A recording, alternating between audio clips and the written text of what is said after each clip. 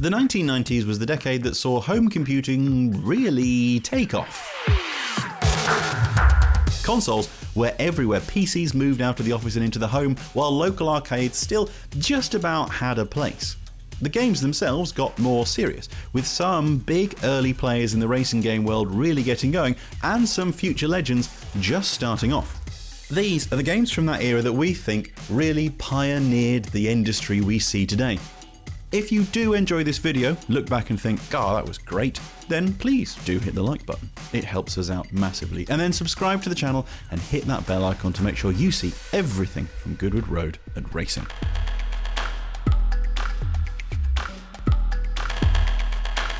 Through the 1990s, two names really stand out in the racing game world: Jeff Crammond and his Grand Prix racing series.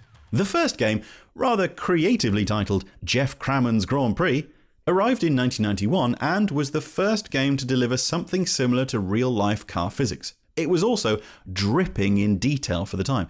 Gear ratios could be adjusted, tyre compounds and wing settings could be tuned, and each change had a proper effect on the way the cars handled. Its frame rate was 25 frames per second, which is laughable today, but incredible at the time, and the 3D textures looked like nothing else around. In fact, so technically advanced and graphically impressive was it that Grand Prix often caused users issues with their processors as they were pushed to their absolute limits. This led to a legendary trait for slow motion gaming. That is, when the frame rate stayed the same, but the game simply went slower. Regardless of the issues, Grand Prix and its successors have their place in the pantheon of true simulators. In fact, so high up that some still deem the later games unsurpassed in their handling models.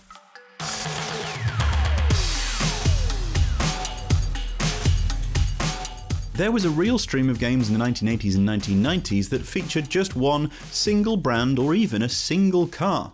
If you were a die-hard fan of the XJ220, there was a game for you. Love Ferraris? That too.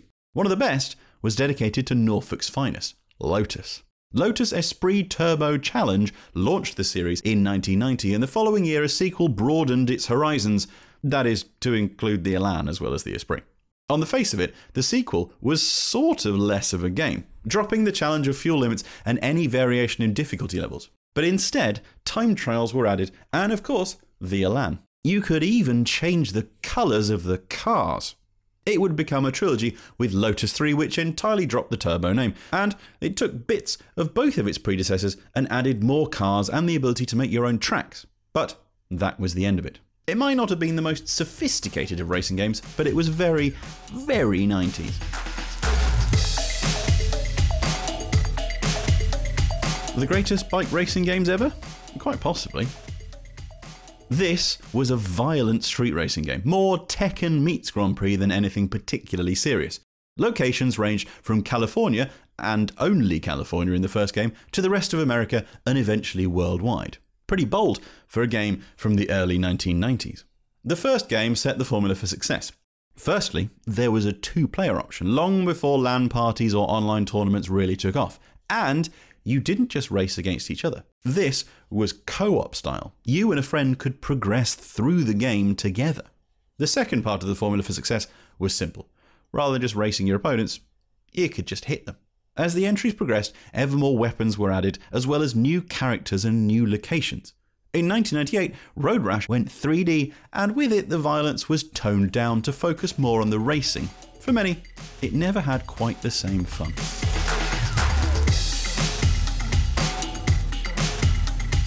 This is the first of what we could call the mega franchises to appear in our list. Mario Kart is not just a racing game that continues today, it is the biggest selling racing game ever. Not just that, it actually holds the Guinness World Record as being the top selling console game, full stop. The formula was set right from the start. 8 very lovable characters from the Mario world, an expanded multiplayer, competitive graphics, and gameplay tilted way towards the fun end of the spectrum. It might have seemed odd that Mario, Luigi, Yoshi and co were going karting back in 1992, but today it seems odd to think that they wouldn't. Before we continue, we'd just like to say thank you very much for watching this video. We really do appreciate it, and if you hit that like button, we'll love you just ever so slightly more. And if you do like it, then remember to subscribe and hit that bell icon to make sure you see everything that we put out. Well then, How about Ridge Racer? Ridge Racer is a franchise now long lost to the world. Well, in terms of the ones we would pay attention to anyway.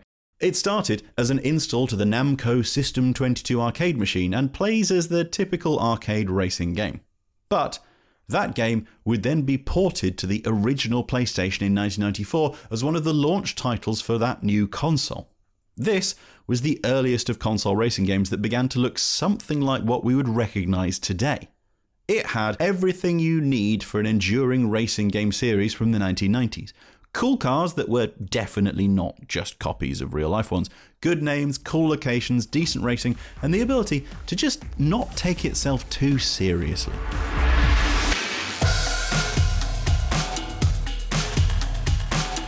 It had to start somewhere, didn't it?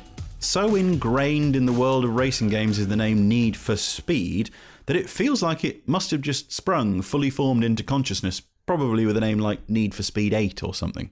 But no.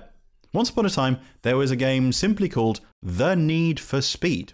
And when it arrived, no one could have known the effect that it would have on both the gaming industry and the car universe for the next 30 years. What many don't know is that the first Need for Speed game was actually a collaboration between Road and Track magazine and Electronic Arts. Road and Track helped EA with the realism of the cars, the handling, and even things like the trueness of the gear shift. There were 8 cars to choose from, and even magazine-style videos and photo content set to music to show them off properly in the menu systems. That makes it seem like something totally different, but underneath it all, the gameplay had a lot of nuggets we'd recognise as Need for Speed today. Arcade-style racing, speeding tickets, and the police. The titan that is Need for Speed has evolved in many different directions over the years, but it only survived because it had a properly strong start. Once upon a time, you didn't just turn on your console and leaf through hundreds of games on PSN before deciding which one to buy and then eventually get bored of. Back then, you either went down your local arcade to play the latest offering from Sega & Co, or if you lived in the middle of rural England, you desperately hoped your mum might let you play on the games in the lobby of the cinema. One of the absolute legends of this genre of pay-to-play gaming was Sega Rally. In fact, so important and titanic was Sega Rally that even now it remains in the minds of many gamers. And it's not hard to see why. Sega Rally was for many the first time they would ever race in a game with a wheel and pedals. And it came with a car list that had a sheer density of brilliance that's barely been matched. So legendary was Sega Rally Championship that about 15 years later you could still expect to see a Sega Rally machine in the arcade in places that still had them, like cross-channel ferries.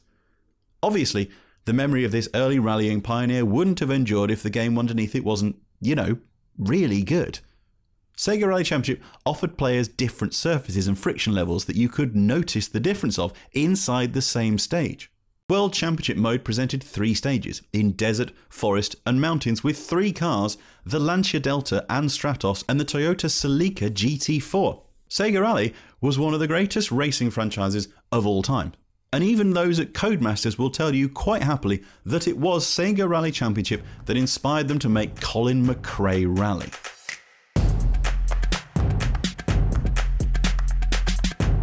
Here we go.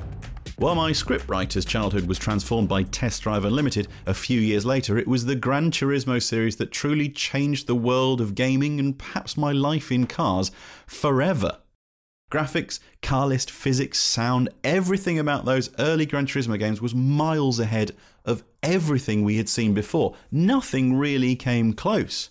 At the time, it was incredible to think that Kazunori Yamauchi wasn't totally satisfied with what he produced when he did realise it towards the end of 1997. This, despite 5 years of hard graft to create the greatest racing game the world had yet seen. His hard work, as much as he refused to accept it, paid off, creating a game that blew the competition away. You could lose hours, days, weeks in Gran Turismo without doing everything possible. And this was at a time when games sometimes took less than 4 hours to complete.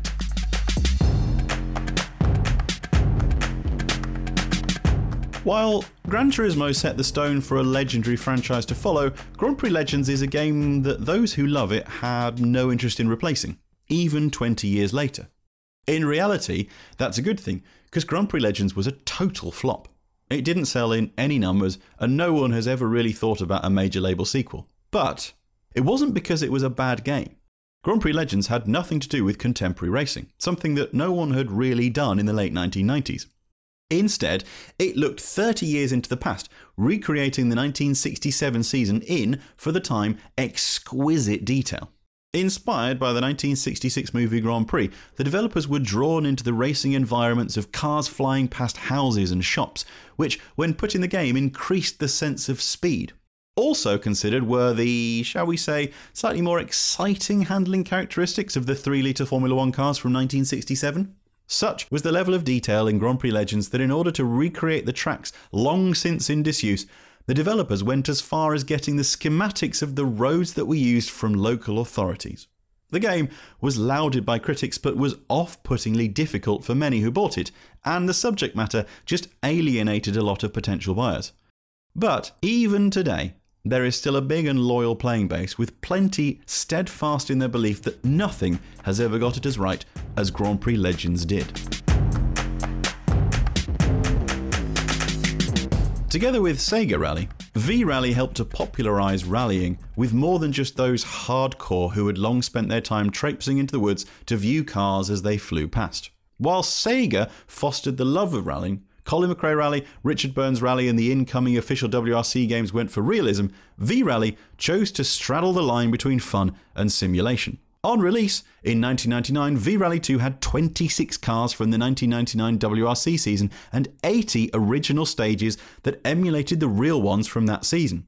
Different modes were available depending on how seriously you wanted to take your day. Arcade allowed for a quick play, while full seasons would appeal to the genuine fan.